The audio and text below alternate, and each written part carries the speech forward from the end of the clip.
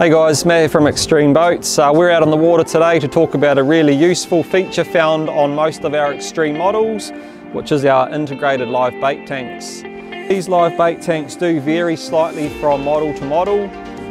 In a lot of our newer models, they do come plumbed up ready to go, so you can turn on the wash down switch on your dash panel, and that will suck water up through a through hull fitting, and it can direct it in one of two directions. It can direct it into your deck wash hose, or it can direct it into the live bait tank to fill it up.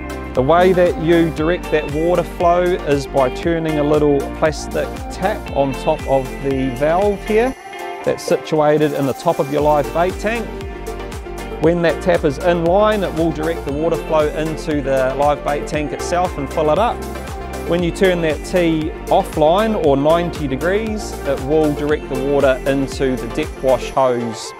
That deck wash pump is not a continuous flow pump, so it's not designed to run for long durations. The idea is just to use that switch to turn on the pump and fill up your live bait tank.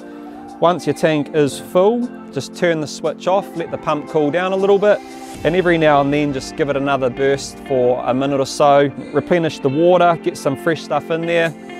If you do a lot of live baiting, it's a really good idea to fit an aerator pump, which is a continuous flow pump.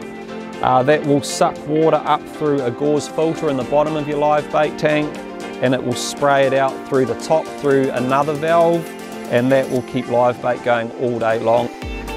So the built-in live bait tank on your Extreme boat is a fantastic feature to have.